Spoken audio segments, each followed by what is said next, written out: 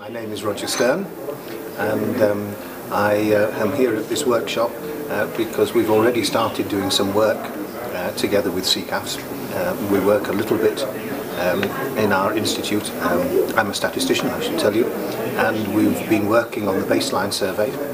We've been working on data management, and now we're working on helping to integrate the Met services more closely into CCAFS activities. I think everybody comes back to their own gap. One of the gaps I see is that social learning demands inclusivity of all the partners.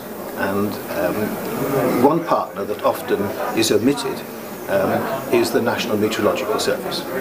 And they are the custodians of the climatic data.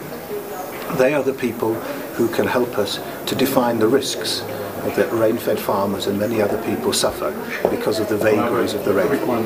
They seem to be omitted from many of the discussions, and I think adding them in a social framework is not going to be easy because Met services are inherently very top-down organisations, but their omission is limiting the usefulness of some of the discussions on climate change.